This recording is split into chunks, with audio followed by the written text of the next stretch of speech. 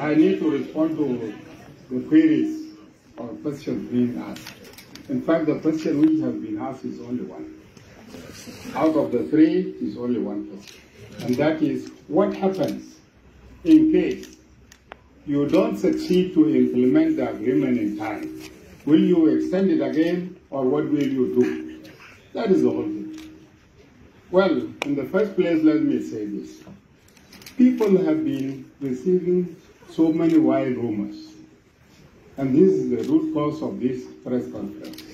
There have been a lot of wild rumors that the parliament will be dissolved and it will be reduced to 250, and that the vice presidents will be reduced to 2, and that James Wani will be going to the parliament, and that the executive will be reduced to 19, and so forth and so forth. There are so many wild rumors around this.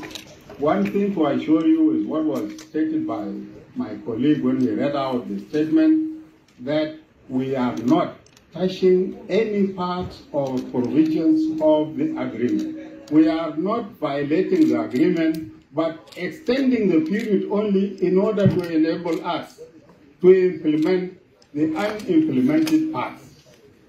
That is all. Now, they are in mind that this is a government of people who have decided to rule. They are not ready to step down for elections. They are obstructing all the time and delaying the implementation because they want to extend again. That is what you have in mind. Let me assure you that this time we are implementing and we are going for elections in time.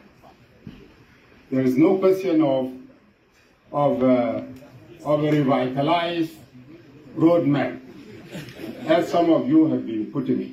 There is nothing like that. So if you are ready for elections, be ready for that, because we are going for the elections. On the issue of implementation, yes, we had some difficulty in the implementation of the agreement. And even up to now, the international community is on our neck to deploy the forces which have been graduated.